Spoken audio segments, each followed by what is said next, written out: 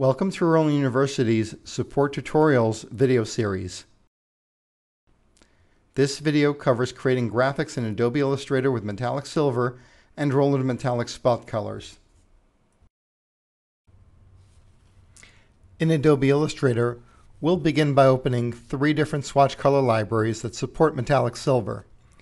The first one we'll select is going to be Roland VersaWorks. The second swatch library we'll select is called Roland Metallic Color, featuring 12 metallic spot colors. And the last one we'll open is called the Roland Metallic Color System Library, which features an additional 500 metallic spot colors to choose from. Let's take a closer look at these colors in the individual palettes. In Roland VersaWorks, the first color we'll notice is actually the cut contour swatch, which enables us to create cut contour lines on graphics. The second color we can select is actually RGB white. And the last color is RGB metallic silver, which prints with metallic silver ink only. We'll begin with one of the standard shape tools in Adobe Illustrator, in this case the star tool, to create an object that will apply metallic silver. So I'm just going to hold down the Shift key to constrain the shape of the object as I draw it. And this will be my basic element that I'll be working with to apply the metallic silver spot color. Now I'm going to select this object, and right now it doesn't have metallic silver just yet. It just has a standard gray fill in CMYK. But now that I've got the object selected, I'm going to be ready to apply the color. So while my object is still the active selection, I'm going to select in the Roland VersaWorks palette RGB metallic silver, which fills it with 100% of that color. In addition to RGB metallic silver, the Roland Metallic Color Library includes 12 primary metallic colors, starting with gold, MT silver, which is different than RGB metallic silver, bronze, Titan black, olive, green, cobalt, blue, navy, purple, violet, and maroon. These colors are made up of CMYK and metallic silver. We're going to apply the spot color RVW MT silver, which is a darker silver than the original RDG_metallic silver. We're going to select the object on screen again, and this time we're going to select a different color. We're going to select from the color palette RVW MT gold. And of course, once we click on that swatch, the star color changes instantly to the RVW MT gold.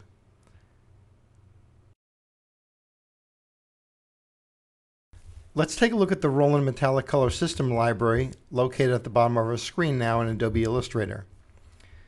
The Roland Metallic Color System Library includes the 12 primary metallic colors listed in the palette above for convenience. But this palette really begins with RVW MT01A. This palette consists of an additional 500 metallic colors to give you a wide range of what we call standard and light metallic colors. And you can see that there's a range of blue, green, gold metallic colors in the palette, and it ends at RVW MT25K. We can change the view of the palette by selecting, for example, the medium thumbnail view, which gives you something a little bit easier to work with when you're trying to scroll through a series of metallic colors. Or even the large thumbnail view, you may find it to be more convenient to work with. And certainly, last but not least, the small list or large list view gives you the list of names in numerical order of the metallic colors in your palette. So we have a lot of different ways within Illustrator to view these swatches and see them listed in numerical order to find the right color that you're looking for. Now we're going to select the gold star again, and we're going to apply one of the other colors from the Roland Metallic Color System Library. Now the gold tones are listed at the bottom of the list, starting around RVW MT24A. And in this case, the color I'm looking for is RVW24E.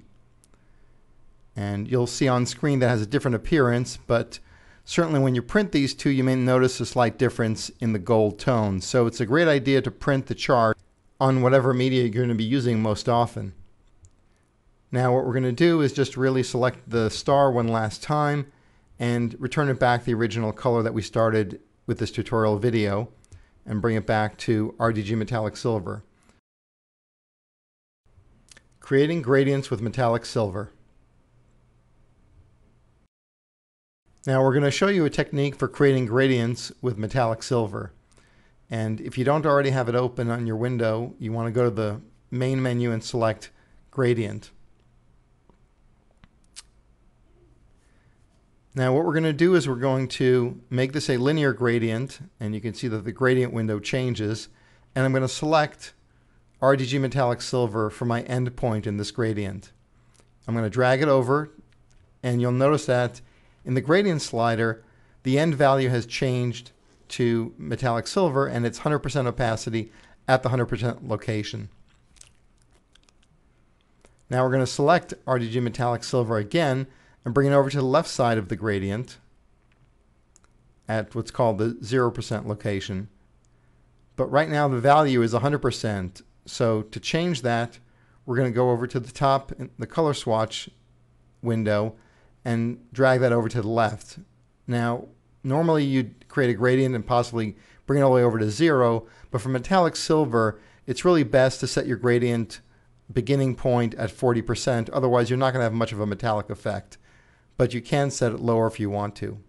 So I'll set mine at 40%, and what we'll do now is we're going to look at that value, and now our gradient really goes from 40% to 100%.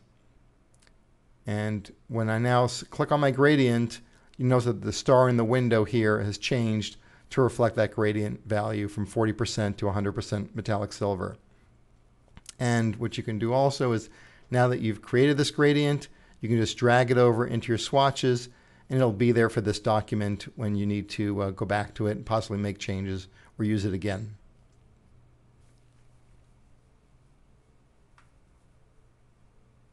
This concludes our support tutorial video.